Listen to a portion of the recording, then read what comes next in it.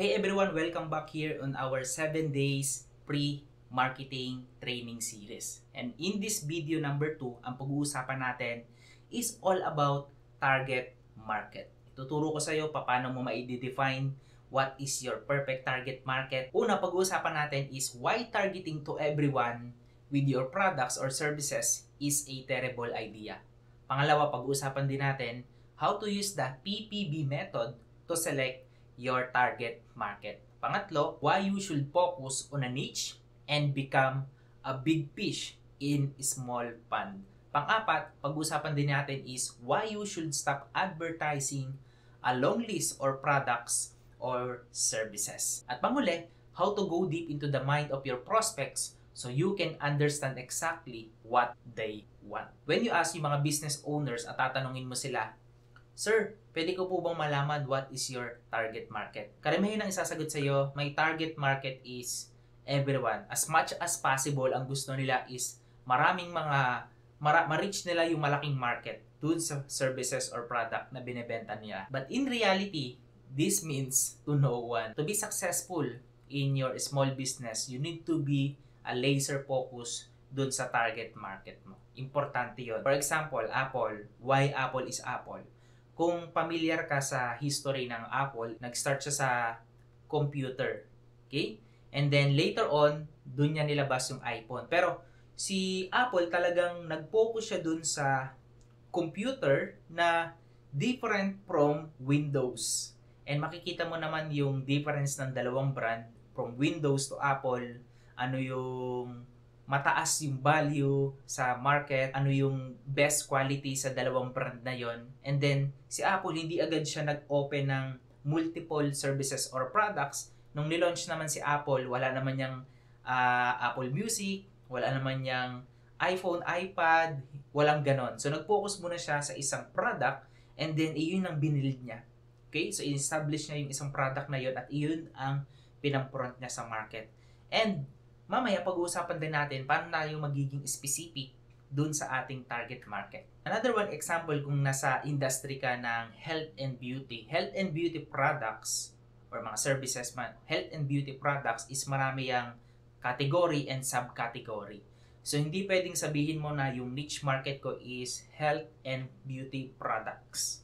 Hindi pwedeng ganun. Kailangan i-define mo anong category dun sa health, anong category dun sa beauty products, yung niche na kailangan mong i-target. Pinaka-basic example lang is, kung ikaw is nagpapasalon, kung meron kang businesses na salon, malalaman mo kung ano yung specific market mo.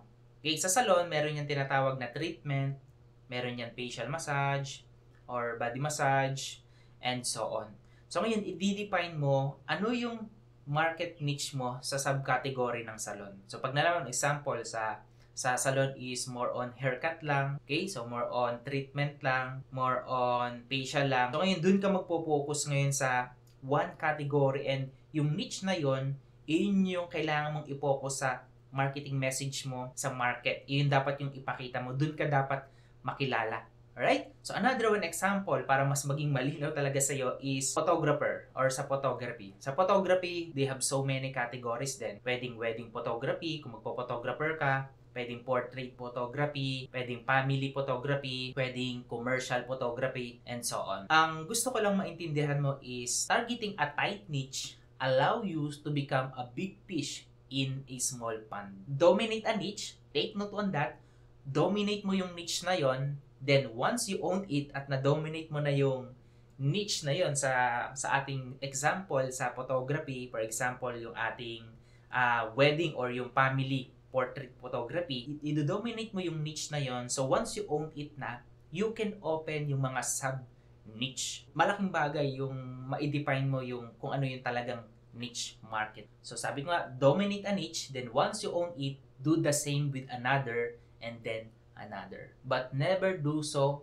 all at once. Yun ang gusto kong sabihin sa'yo. Ngayon, pag-usapan naman natin how to identify or define your target market. So, babalik tayo sa kaibigan natin na si photographer, as an example natin kanina. And gagamitin natin yung tinatawag na P, okay, letter P, B, or yung victory, and P na method. So, yung gagamitin natin to identify your target market. So una, yung P is yung personal fulfillment. Yung number 1, stand for personal fulfillment. Yung B naman is yung value niya dun sa marketplace. Ano yung value niya. And then last is yung P is yung profitability. There's a formula para makuha natin yung PPB method, and gagamitin natin yung example kanina na photography, and they have 4 categories: wedding photography, portrait photography, family photography, or commercial photography. So dito sa whiteboard, isusulat natin yung 4 na category. So para malaman mo yung category mo, and hindi lang, and magagamit mo yung method na to sa different niche, different market. So as an example na gagawin natin is yung photography market or yung niche. So using a P, B, P method. Okay? Gagawin mo dyan, i-divide mo yan sa 4. Tapos ililis mo dito yung E, B, P. Okay? So ganun din sa ano. So depende kung ilang category yung market niche mo. For example, dito sa unang category natin is a wedding. Okay? Sa wedding, ito naman commercial, family, and then portrait. Okay? So wedding, okay, portrait, commercial, and then family.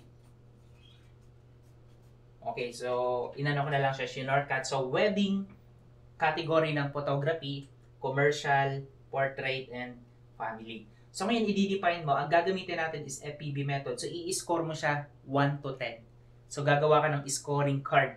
So dito sa una is personal fulfillment. Personal fulfillment is how much do you enjoy dealing with this type of customer. Sometimes you work with a pain, and B naman is value to the marketplace. How much does the market segment value your worth? Are you willing to pay for a lot of your worth?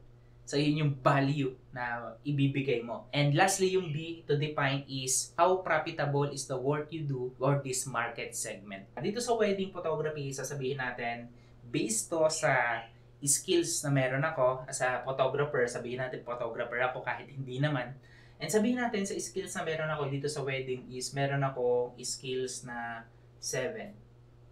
Okay? Sa personal fulfillment ko. Personal fulfillment, dito rin is personal fulfillment. Gaano ko nag-i-enjoy dun sa part na to. Commercial, nag-i-enjoy ba ako dyan? Sa type ng subcategory ng photography, sabihin natin, yes, okay naman. So, 8. Dito sa wedding, nag-enjoy ako dito, 9. Dito naman sa portrait is, okay din, 9. So ngayon, dito naman is yung value. Okay, value to the marketplace. Sa wedding, 8. Ang ilalagay ko dyan, dito naman sa commercial is 8. Here is 7 and value is 9. Okay, so makikita mo dito, dalawang 9 na ako dito sa family dahil family photography is mas enjoyable para sa akin. Mas nag-excel ako dito sa type of subcategory ng photography. So wedding is the profitability. Kung wedding ang sisimulan ko na services as a photographer, magkano ba yung profitability na posible kong kitain sa wedding? And alam naman natin, yung mga wedding is a one time yan. Pag nagkanta ka na photography service sa mga wedding, mga 2 hours, 3 hours, tapos na yung event. And approximately, sabi ng mga kakilala ko, ang charge nila dyan is mga 20 to 30,000 per event. So, I think profitable to yung wedding. So, mga 9. Okay? Mga 9. And dito naman sa commercial, ito yung pinaka profitable sa lahat. So, ilalagay ko dyan 10. Alam naman natin, commercial businesses is malaki yung budget nila. Okay? So, dito sa portrait, hindi masyado, sabihin natin, is 7. And here is the family. 8. So, ngayon, ito-total mo ngayon yan. Ito-total natin kung ilan. So, 7 plus 8 plus 9. Okay, so ngayon ito-total natin para malaman natin yung kanyang sagot. Okay, 7 plus 8 plus 9. Okay, 24. Dito tayo sa wedding, 24 ang sagot dyan. Dito naman sa commercial is 8 plus 8 plus 10. 26. Okay, lamang si commercial. 9 plus 7 plus 7 equals 23. Dito sa portrait is 23. 23, 24, 26. 9 plus 9 plus 8 equals 26. So, meron tayong tie. Ang tie natin is yung family and then yung commercial. So, ang gagawin mo dyan is pipili ka ngayon. Hindi mo kasi pwedeng pagsabayin. So, para ma-define mo yung target market mo, hindi mo pwedeng pagsabayin yan. Sabi ko nga kanina, own it first kung ano yung una mong sisimulan as a target niche. For example, is family. Doon ka magsisimula. And okay din na simulan yung family dahil yung commercial medyo malaki yung competition. Family, okay din naman dahil maraming mga gusto ng mga photography, malaki yung market ng family, kumbaga. So, dahil marami yung mga may pamilya. Okay, so 26. So, ang gagawin ko is, next ko to and then ito yung next target niche ko. So, family category ng photography. Okay, so I hope clear sa'yo yung napag-usapan natin about this FPB method. So, gagamitin mo yung formula na yon. You can divide by 4 or different categories. Magiging scorecard yun ng target niche mo. So, once na alam mo na yung target niche mo based dito sa ating example, so family photography ang napili natin. Para sa akin, family photography is more enjoyable, more profitable dahil yun nga, malaki nga yung market, and yung value niya is mataas. Okay? So, lahat naman yan is mataas yung value sa market. Pero, family market is sobrang laki. So, I hope na klarong-klaro sa'yo, and if you have anything questions about this defining your target market, let me know on the comment below. Sa video na to, may makikita ka na comment sections. Pwede ka magtanong, and kung marami ka namang natutunan dito sa ating video number 2, let me know din sa comment section. By the way, lagi mong i-check yung email mo dahil doon ko ipapadala yung mga next training natin dito sa 7 days pre-marketing training series. I hope na marami kang natutunan and magkita-kita tayo sa next video. Once again, targeting to everyone. In reality, this means to no one. Thank you so much. This is Jay. Make today a better than yesterday.